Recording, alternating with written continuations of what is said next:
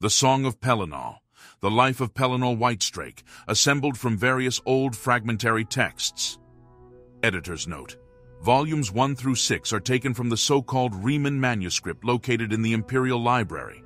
It is a transcription of older fragments collected by an unknown scholar of the early Second Era. Beyond this, little is known of the original sources of these fragments, some of which appear to be from the same period, perhaps even from the same manuscript. But as no scholarly consensus yet exists on dating these 6 fragments, no opinions will be offered here. Volume 1, On His Name. That he took the name Pelinal was passing strange, no matter his later sobriquets, which were many. That was an Elvish name, and Pelinal was a scourge on that race, and not much given to irony. Pelinal was much too grim for that. Even in youth he wore white hair, and trouble followed him. Perhaps his enemies named Pelinal of their own in their tongue, but that is doubtful, for it means glorious knight, and he was neither to them. Certainly, many others added to that name during his days in Tamriel. He was Pelinal the Whitestrake because of his left hand, made of a killing light. He was Pelinal the Bloody, for he drank it in victory. He was Pelinal Insurgent, because he gave the crusades a face. He was Pelinal In Triumph, as the words eventually became synonymous, and men-at-arms gave thanks to the Eight when they saw his banner coming through war. He was Pelinal the Blamer, for he was quick to admonish those allies of his that favored tactics that ran counter to his, that is, sword theory. And he was Pelinal the Third, though whether this was because some said he was a god guiser who had incarnated twice before already, or that, simpler, he was the third vision given to Perrif, anon Alessia, in her prayers of liberation before he walked among the quarters of rebellion, is unknown. Volume 2, On His Coming. And then Perrif spoke to the handmaiden again, eyes to the heavens which had not known kindness since the beginning of elven rule, and she spoke as a mortal, whose kindle is beloved by the gods for its strength in weakness, a humility that can burn with metaphor, and yet break easily and always doomed to end in death. And this is why those who let their souls burn anyway are beloved of the dragon and his kin. And she said, And this thing I have thought of, I have named it, and I call it freedom, which I think is just another word for Shazar who goes missing. You made the first rain at his sundering, and that is what I ask now for our alien masters, that we might sunder them fully and repay their cruelty by dispersing them to drown in the topal. Morahouse your son, mighty and snorting, gore-horned winged, when next he flies down, let him bring us anger. And then Kine granted Perrif another symbol, a diamond soaked red with the blood of elves, whose facets could unsector and form into a man whose every angle could cut her jailers and a name. Pelinal, which is the star-made knight, and he was arrayed in armor from the future time. And he walked into the jungles of Cirid already killing, Morahouse stamping at his side, froth bloody and bellowing from excitement because the Pelinal was come. And Pelinal came to Perrif's camp of rebels holding a sword and mace, both encrusted with the smashed viscera of elven faces, feathers and magic beads, which were the markings of the Aliadun, stuck to the redness that hung from his weapons. And he lifted them, saying, These were their eastern chieftains, no longer full of their talking. Volume 3, On His Enemy. Pelinal Whitestrake was the enemy of all elfkind that lived in Cirid in those days. Mainly, though, he took it upon himself to slay the sorcerer kings of the Aliads in pre-arranged open combats rather than at war. The fields of rebellion he left to the growing armies of the Paravania and his bull nephew. Pelinal called out Haramir of Copper and Tea into a duel at the Tor, and ate his neck veins while screaming praise to Reman, a name that no one knew yet.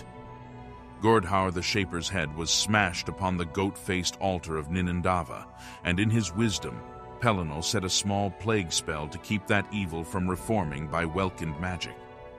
Later that season, Pelinal slew Hadhul on the granite steps of Seatar, the Fire King's spears knowing their first refute. For a time, no weapon of the Aliads could pierce his armor, which Pelinal admitted was unlike any crafted by men, but would say no more even when pressed. When Huna, whom Pelinal raised from grain slave to hoplite and loved well, took death from an arrowhead made from the beak of Selethalel the singer, the Whitestrake went on his first madness. He wrought destruction from Narlame all the way to Celadil, and erased those lands from the maps of elves and men and all things in them. And Perrif was forced to make sacrifice to the gods to keep them from leaving the earth in their disgust. And then came the storming of White Gold, where the Aelids had made pact with the Aurorans of Meridia, and summoned them, and appointed the terrible and golden-hued half-elf Umaril the Unfeathered as their champion. And for the first time since his coming, it was Pelinal who was called out to battle by another, for Umaril had the blood of the Ada, and would never know death. Volume 4, On His Deeds.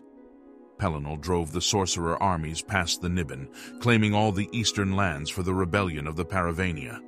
And Kyne had to send her rain to wash the blood from the villages and forts that no longer flew Aeliad banners, for the armies of men needed to make camps of them as they went forward. And he broke the doors open for the prisoners of the Vatash with the slave queen flying on Mora House above them, and men called her Al-Esh for the first time. He entered the gate to win back the hands of the 1,000 strong of Sidor, a tribe now unknown but famous in those days, which the Aelids had stolen in the night. 2,000 hands that he brought back in a wagon made of demon bone, whose wheels trailed the sound of women when ill at heart. And after the first pogrom, which consolidated the northern holdings for the men of Creth, he stood with white hair gone brown with elf blood at the bridge of Helden, where Perrif's falconers had sent for the Nords, and they, looking at him, said that Shor had returned, but he spat at their feet for profaning that name. He led them anyway into the heart of the hinterland west, to drive the Aelids inward, towards the Tower of White Gold, a slow retreating circle that could not understand the power of man's sudden liberty, and what fury idea that brought. His mace crushed the thundernacks that Umaril sent as harriers on the rebellion's long march back south and east, and carried Mora House Breath of Kyne to Zuathas, the clever cutting man for healing when the bull had fallen to a volley of bird beaks. And of course at the Council of Skiffs, where all of the Paravania's armies and all of the Nords shook with fear at the storming of White Gold, so much so that the Al-Esh herself counseled delay. Pelinal grew furious, and made names of Umaril, and made names of what cowards he thought he saw around him, and then made for the tower by himself, for Pelinal often acted without thought. Volume 5, On His Love of Mora House. It is a solid truth that Mora House was the son of Kyne, but whether or not Pelinal was indeed the Shezarene is best left unsaid, for once Plantinu, who favored the short sword, said it, and that night he was smothered by moths. It is famous, though, that the two talked of each other as family, with Mora House as the lesser, and that Pelinal loved him and called him nephew, but these could be merely the fancies of immortals. Never did Pelinal counsel Mora House in time of war, for the man-bull fought magnificently and led men well, and never resorted to madness, but the Whitestrake did warn against the growing love with Perrif. We are Ada more, and change things through love. We must take care lest we beget more monsters on this earth. If you do not desist, she will take to you, and you will transform all Sirad if you do this. And to this, the bull became shy, for he was a bull, and he felt his form too ugly for the Paravania at all times, especially when she disrobed for him. He snorted, though, and shook his nose hoop into the light of the Secunda moon and said, "She is like this shine on my nose hoop here, an accident sometimes. But whenever I move my head at night, she is there, and so you know what you ask is impossible." Volume 6, On His Madness. And it is said that he emerged into the world like a Patamaic, that is, born by Sithis and all the forces of change therein. Still others, like Fift of New Teed, say that beneath the Pelinal's star armor was a chest that gaped open to show no heart, only a red, raid-shaped diamond fashion, singing like a mindless dragon, and that this was proof that he was a myth echo, and that where he trod were shapes of the first urging. Pelinal cared for none of this, and killed any who would speak god logic, except for fair Perrif, who he said enacts rather than talks, as language without exertion is dead witness. When those soldiers who heard him say this stared blankly, he laughed and swung his sword, running into the rain of kine to slaughter their Iliad captives, screaming, "Oh, aka, for our shared madness I do this. I watch you watching me watching back. Umarill dares call us out, for that is how we made him." And it was during these fits of anger and nonsense that Pelinal would fall into the madness, where whole swaths of lands were devoured in divine rampage to become void. And Alessia would have to pray to the gods for their succor, and they would reach down as one mind and soothe the Whitestrake until he no longer had the will to kill the earth in whole.